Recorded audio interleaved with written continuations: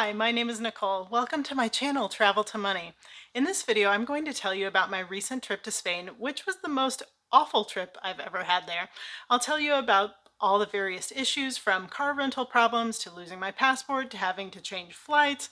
I learned a lot of hard lessons on this trip, so hopefully I can pass on some knowledge to you so that you don't ever have to go through what I did. If you are new here, I've created this channel to help you learn about how to travel, adventure, and have fun on the road to financial independence. I've traveled the world, I own a couple of houses in Spain, and I'm on a creative journey to financial independence. I believe the road to financial freedom can and should be fun. I hope you'll subscribe and join me on this journey no matter where you are starting from. If you've watched my videos for long, you likely know that I own a couple of houses in Spain, which means that Spain is a regular country on my list of travels.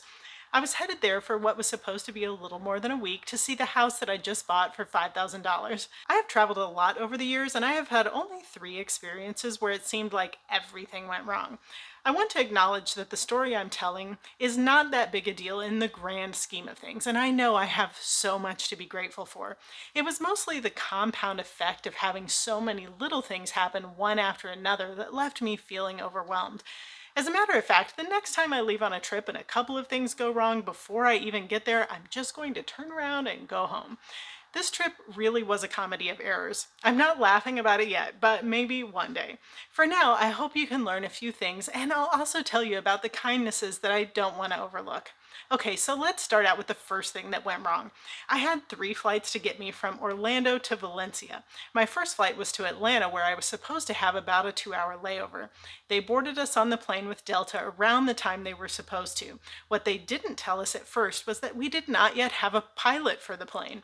After sitting for almost 2 hours, eventually the pilot arrived and apologized, saying that he was flying the Minnesota Timberwolves, who had to wait out an ice problem. He said it kind of like we should think it was cool that he was flying a pro team and somehow be more understanding. I knew at this point that unless my second flight from Atlanta to Amsterdam was delayed, that I was going to miss my next flight.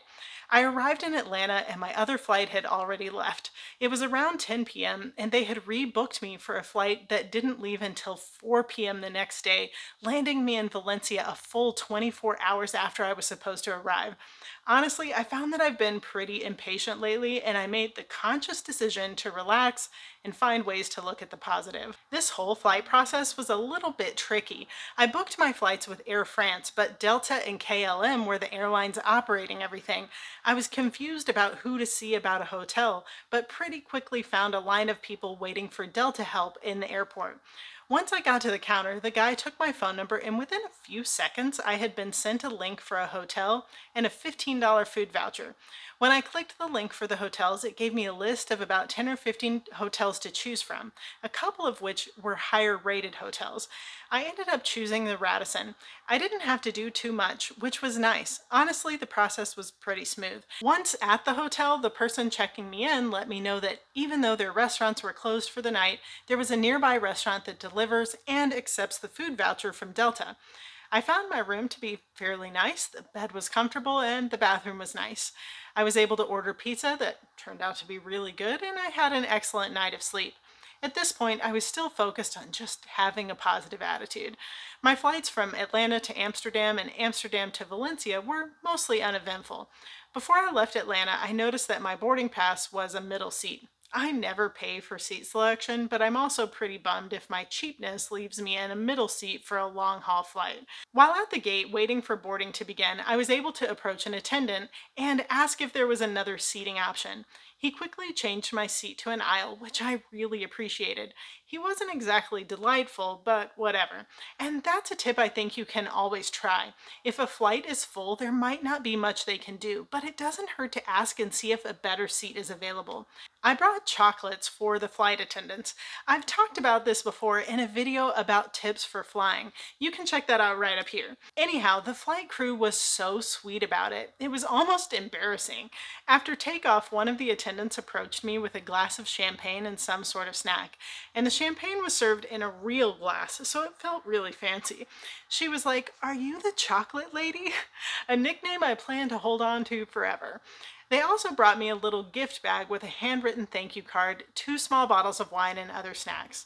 Honestly, it was so sweet and, like I said, a little embarrassing to have so much attention given to me. Once I landed in Valencia, I headed over to Firefly to pick up my rental car. This is where things began to go horribly wrong, but I just didn't know it yet. I usually book with Firefly because I was familiar with them and had mostly decent experiences. My total price for a week with the car was supposed to come to €54. I know that they charge a fuel charge and additional taxes, but I was a little surprised when an amount of €500 popped up on the screen of the credit card reader. Usually they would collect maybe a €200 hold on my credit card as a deposit, but I found this to be a little high, so I said to the woman, "Can you tell me what these charges are?" She reassured me that it was just the car rental, the fuel charge, and the deposit. I said, "Okay, that's fine if it's just a large deposit. I was just wondering because my rental cost was supposed to be €54 and this just seems a little high."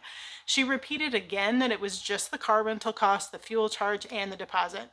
Then I said, "Okay, how much is the total without the deposit?" She responded that it was around €140. I was fine with this. I knew I would get a refund for the fuel charge if I returned the car full. She pulled out a single piece of paper for me to sign and was pointing to the information about the car damage, showing me that the car had been in an accident on the driver's side and that they had already marked it on the sheet.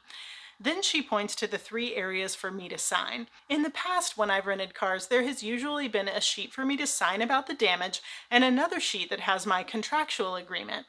In this case, everything was on one sheet, but I didn't realize that. I also didn't believe that someone would directly lie to my face multiple times. She handed me the keys and off I went. After an hour drive home, I parked the car on one of the streets in my little town and went to pick up the contract. This is where my head started spinning and my blood began to boil. Some of the charges were listed in short form, so they weren't particularly clear and easy to read, but what I could read was the estimated total at the bottom of the charges, which came to nearly €400. I started to feel sick and could not believe what I was looking at. She had added 3 different kinds of insurance to my rental without asking me anything about them and without my permission. She was pointing to the damage of the car on the sheet, I believe to distract me from seeing the charges at the time that I signed. I never, and I mean never, take out extra insurance for a car. I would rather pay $1,000 in damages one time out of 5 years than to pay $200 in insurance every time I rent a car. This woman had fully taken advantage of me, and I was the moron that hadn't caught on to it. A lot of things upset me in this world, but I don't think anything bothers me more than a thief.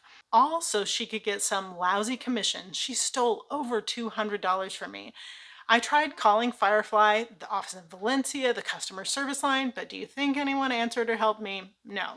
I eventually found a couple of different email addresses. I explained the whole situation and said, "I will bring back the car tomorrow if this cannot be addressed and changed." The whole next day, I didn't hear anything from them. Keep in mind that this completely affected me mentally and emotionally, ruining so much of that first 24 hours in Spain.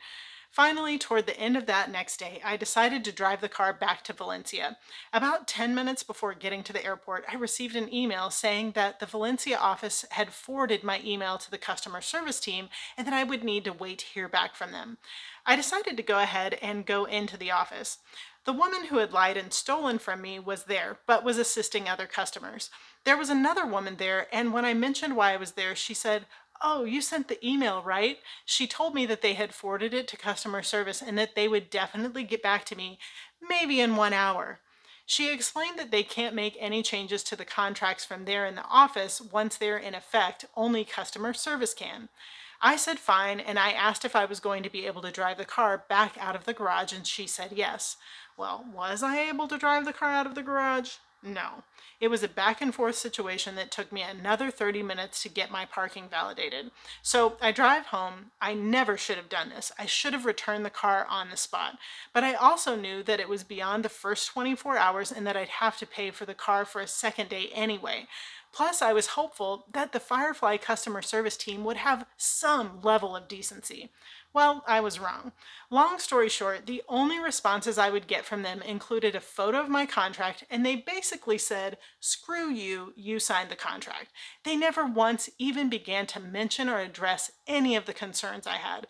It didn't matter that their employee had lied to me. They offered zero alternative. They didn't offer to backdate the contract. They didn't offer to update the contract with only the first 2 days having the insurance coverage. Nothing. Just, "You're the moron that signed it." After that, I sent a very strongly worded response. It wasn't my best behavior. I lost my mind on them. This had now taken over all of my mental and emotional energy for my first 3 days in Spain. I wish I could control that more, but I just couldn't believe this woman lied to me like that. I couldn't stop thinking about it. Anyway, after pointless back and forth that day with the customer service email people who were completely useless, I decided to return the car. This time when I go in, the second woman was there and another woman who seemed to be like a supervisor. The initial woman who lied to me was not there this time. The woman who knew me explained to the other what I was there for. Then the woman who seemed to be a supervisor let me know that there really was nothing they could do to change the contract once it's in effect. She seemed sincere and was the first person in this entire situation to apologize to me. She said that because no one else was there to witness it, they just really don't know what happened. But she said again that she was sorry. I let her know that I wanted to return the car, which she helped me to complete. Just the 2 days of that rental cost me over $100 because of the insurance add-ons. But more than that, it had cost me 3 days of my time and a whole lot of stress. I didn't care if I had to pay even more somewhere else. I